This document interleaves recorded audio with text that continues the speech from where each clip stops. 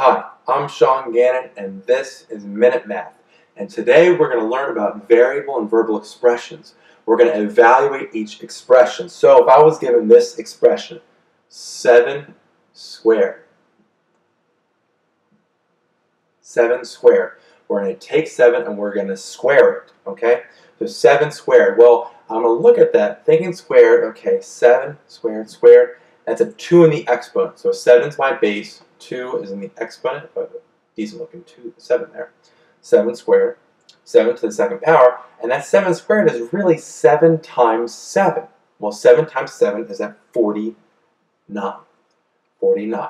So we have 7 squared, 7 to the second power. That's how we can evaluate that, or write it as a variable expression. We evaluate it, we get 49. So we're evaluating that verbal expression. We got 49 because 7 squared is 49.